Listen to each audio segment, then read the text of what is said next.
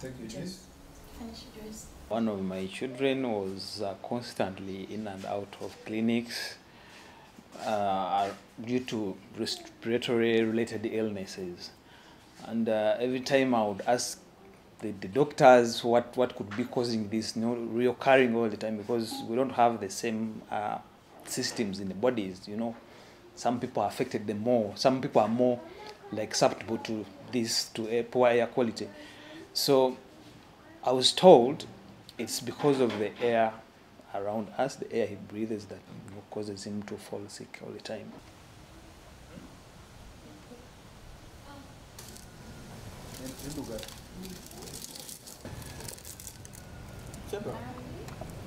Bye-bye.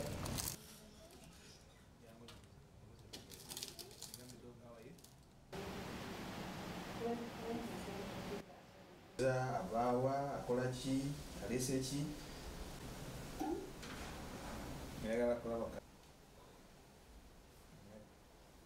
It was a bit resource intensive because it required shifting from where we were living to another place. I think that was in 2020, like before the lockdown.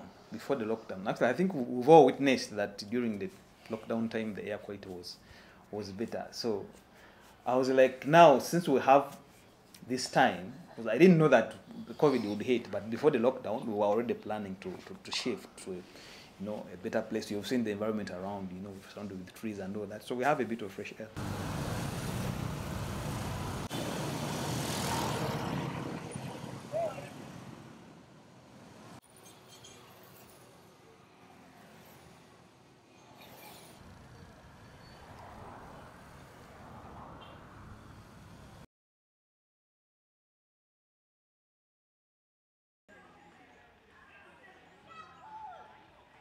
If you have too much particulate matter, it can cause some immediate effects like irritations, coughing.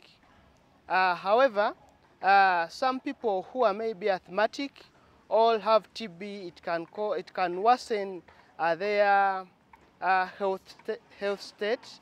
It can complicate their breathing, and so it is a concern which we should get worried of.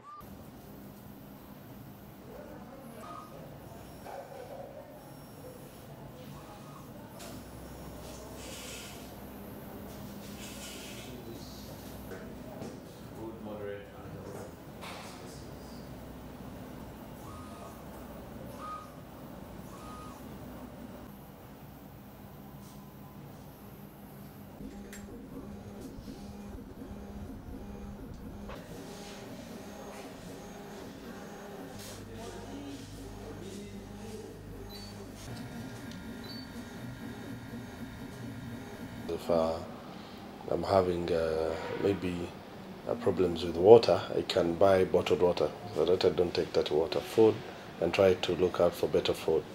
Malaria, I can try to sleep in a mosquito net, but air quality, you're not going to do much. It's going to find you, whether you're rich or poor, you're going to breathe the same air. So if it's dirty, you won't really do much against it.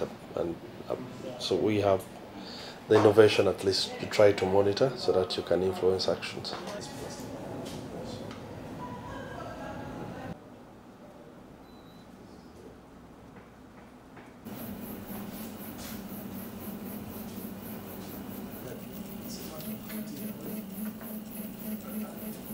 We have a lot of dust. We have many unpaved roads. We find that the devices that would help monitor air quality with them, they would fail really fast. So this meant that we had to engineer something unique that can combat not only few that I've mentioned, but so many other challenges, and while still providing accurate data.